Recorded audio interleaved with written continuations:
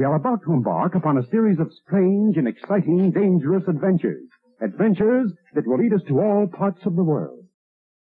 Hello and welcome to another Bad Comic Review. This time we are looking at Teenage Mutant Ninja Turtles Stranger Things Issue 1. This is a mini-series from 2023 from IDW and Dark Horse Comics. Written by Cameron Chittock, art by Pharaoh Pei, colors by Sophie Dodgson, letters by Russ Wooten, editorial assist by Nicholas Nino, edited by Chase Maratz and Jonathan Manning, senior editor Charles Beecham. I have cover A by Pharaoh Pei, and the cover's pretty good. It's just a pin-up, unfortunately, but it is still pretty well done. Now, one of the nice things about this miniseries is this is actually more along the lines of the Teenage Mutant Ninja Turtles from Eastman and Laird and not the Nickelodeon show. So it's a little darker and a little bit more violent in ways. So the kids from Hawkins are in New York City with their school class, and they accidentally get separated from their school group when they're waiting for Elle. They end up in the subway, and there is a demo dog down there, but it's slightly different than what they're used to. Now, when these things are about to attack, the kids are rescued by the Teenage Mutant Ninja Turtles. And it turns out these junior demigorgons are in fact cybernetic, because they're not just regular demo dogs, which is like stage 2 or whatever of their development. They're actually part mouser as well. Now, there are other ones that are not encased in cybernetics that also attack them, but the turtles realize these kids know a lot more than they're saying, and they may be useful to helping to stop them, because they've run into Baxter Stockman before, who's supposed to be in jail, and they think maybe the kids can help. So they end up having to split up to check out some leads when Elle does her thing to try and locate Stockman, and it looks like Stockman is in fact not in jail and possibly trying to communicate. So we're left with a cliffhanger ending that does not look like it's going to go well for about half the team. Overall though, I actually thought this was a really fun story. Usually these Stranger Things tie-ins are really boring and kind of lame and have no sense of peril or adventure. This one actually did have that, and I thought it captured the personalities of the characters pretty well. I'm not a giant fan of the way the humans are drawn in this. It definitely has an anime manga influence, but the static images are sometimes really, really good. The monsters look really good, and the turtles look great. So it's a bit of a mixed bag. I would like to see this artist do all turtle stuff, like a Teenage Mutant Ninja Turtle miniseries where there's not very many humans, other than like foot soldiers or something. I think that would be very interesting. And the book doesn't treat you like you're stupid. It does assume you've seen at least one season of Stranger Things, probably season 2 and 3, but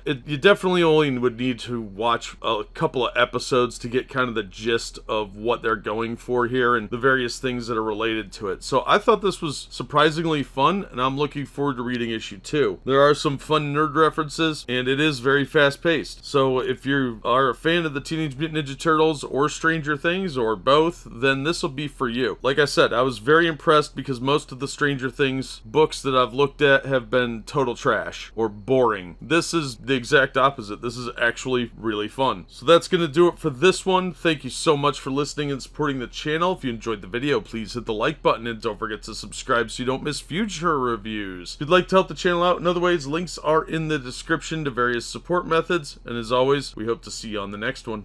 We are about to embark upon a series of strange and exciting, dangerous adventures. Adventures that will lead us to all parts of the world. Hello and welcome to another Bad Comic Review. This time we're looking at Teenage Mutant Ninja Turtles Stranger Things Issue 2. This is a 4-part mini-series from IDW and Dark Horse in 2023. Written by Cameron Chittock, art by Pharaoh Pei, colors by Sophie Dodgson, letters by Russ Wooten, editorial assist by Nicholas Nino. Editors were Chase Maratz and Jonathan Manning, senior editor Charles Beecham. I have cover A by Pharaoh Pei, which is a pretty good cover. It does relate to what's going on in the book, although this scene never happens. So 11 seems to think she is inside of the sheriff's home, but it's not really the case. Meanwhile, Raphael and Donatello, along with Dustin and Max, are trapped in holding cells, and thankfully Raph has a magic spell that lets him out. Meanwhile, Leonardo and Michelangelo and the other kids are discovering that there is an opening to the upside down, and this gate is mobile, so they might have a real problem problem on their hands because these subway cars go for miles and miles and possibly spreading their evil throughout the land. Well, they are beset by a demigorgon or two, and the others are having their own problems when they find out that Baxter Stockman and 11 are hooked to some sort of machine that can only be shut off from the inside of the machine. So one of them has to go in and try and convince 11 that this is not real. Now, it's a really fun book because the person they send into the machine is probably the least useful person to send in, but there's some awesome sequences in here. The fight scenes between the turtles and the demigorgons are pretty good. The ending is a bit silly, but it does lead into next issue. Overall, I thought this was a pretty solid story, and it's got some really good action scenes. I think the art is pretty solid overall for the monsters and the turtles. They look fantastic. The humans' mouths look a little weird. It's a pseudo manga influence that we're seeing a lot of these days, and I find that kind of annoying, but otherwise the art's fine. I think the artist just needs to work on mouths and stop trying to be pseudo manga and find your own style. I think that would be much more interesting, but I actually like the interior art better than the cover art, especially because this artist is really good at drawing the turtles, and I'd like to see more of this artist working on the turtles. And I really like the fact that the turtles are the original look and feel of the turtles from the original comic book series and not the animated series, because it's a little darker of a theme and it kind of relates better to the original turtles. So all around a pretty solid work. If you like the Teenage Mutant Ninja Turtles and Stranger Things, this is a pretty solid crossover so far, and I'm looking forward to reading issue 3. And the $4 cover price is cheaper than you would expect from a crossover book. They've been milking those type of books for about $5 these days, unfortunately. And this one's actually pretty good. Unlike most of the Stranger Things comics, this one is shockingly fun and well written. So hopefully that continues through the rest of the miniseries, but we will see on those. Until then, give it a chance and check it out. That's going to do it for this one. Thank you so much for listening and supporting the channel. If you enjoyed the video, please hit the like button and don't forget to subscribe so you don't miss future reviews. If you'd like to help the channel out in other ways, links are in the description to various support methods. And as always, we hope to see you on the next one.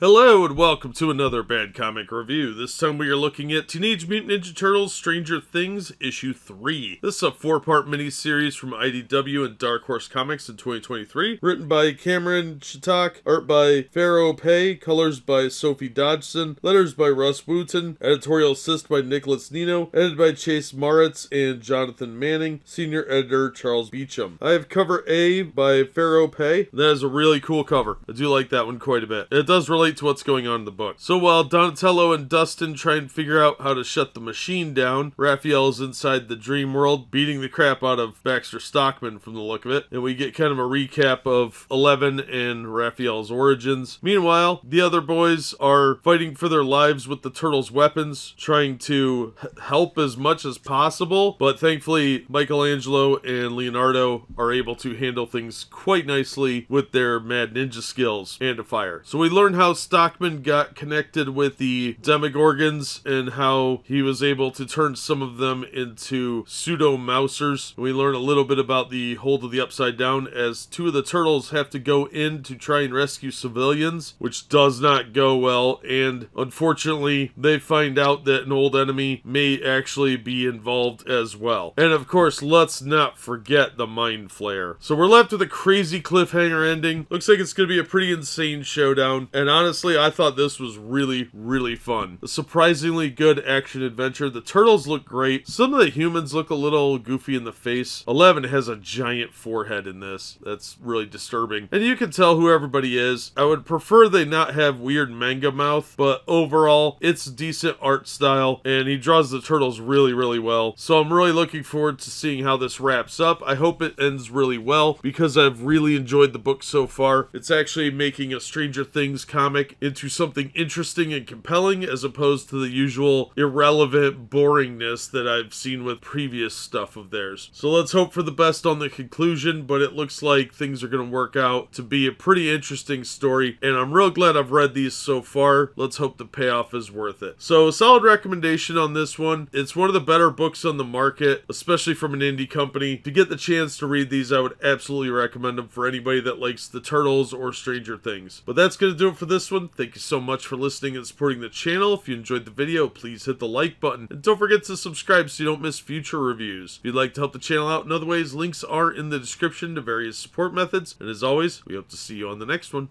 We are about to embark upon a series of strange and exciting, dangerous adventures. Adventures that will lead us to all parts of the world. Hello and welcome to another Bad Comic Review. This time we are looking at Teenage Mutant Ninja Turtles, Stranger Things, Issue 4. This is a 4-part mini-series from IDW and Dark Horse that started in 2023. Written by Cameron Chitak, art by Pharaoh Pei, colors by Sophie Dodson, letters by Russ Wooten, editorial assist by Nicholas Nino, editors Chase Moritz and Jonathan Manning, senior editor Charles Beecham. I have cover A by Pharaoh Pei, which I like that cover quite a bit. It is really cool. So the Hawkins kids are trying to work with turtles to figure out what to do, and some of the turtles are in the upside down. Thankfully, Donatello and Raphael recruit Casey and April to get them to where they need to go. They got information from Baxter Stockman that aliens were involved in this, and that's something that Mike and Leo already knew. So we get some background on how they were trying to get home, and they ended up accidentally opening a portal to the upside down. Things went horribly wrong from there. So the two groups have to go to Times Square and deal with the situation with the Mind Flayer. Things do get a bit silly in this one. We got the Hawkins kids getting weapons from the turtles because they've earned them, supposedly. You were in one fight and used a sword poorly. You didn't earn anything. Also, Raphael gives 11 a turtle mask for some reason. I don't really know what that's all about. There's a couple other little silly things in here that were a little bit annoying. Things got wrapped up pretty quickly, and I didn't really have a problem with that, but it was a little rushed and probably could have used a little more explanation, because there is this alien that's working with the Mind Flayer and they don't really address it beyond some dialogue boxes. That could have been elaborated on a little more, and they could have cut some of this fan service cheese out in favor of that. I would say the story is good and it was a lot of fun to read. It just had a few cutesy parts at the end that were a little bit annoying for an average comic reader that's been reading comics for a while, and they were trying to do a little too much fan service by doing these kind of fan fiction elements of like, oh, you've earned this, when you really didn't. But the cover's good, the art is solid. I am liking this artist's style more than as I see it. I still think the humans' faces look a little weird at times, but the turtles look amazing. As a mini-series, I would absolutely recommend it. Like I said, this last issue had a few minor problems that were a little bit annoying and a little too much fan fiction nonsense, but not enough to dissuade me from recommending this mini-series. I thought the story was just fine and had a lot of really cool elements. It's better than any of the one-shots or mini-series because it actually is an original story and doesn't rely too heavily on MacGuffins. So if you get a chance to check this out, I would say do it. Try and get it in trade paperback for a decent price, or pick up the back issues reasonably cheap. I wouldn't pay more than cover price for them, but I didn't feel cheated for the cover price. So that's going to do it for this one. Thank you so much for listening and supporting the channel. If you enjoyed the video, please hit the like button and don't forget to subscribe so you don't miss future reviews. If you'd like to help the channel out in other ways, links are in the description to various support methods. And as always, we hope to see you on the next one.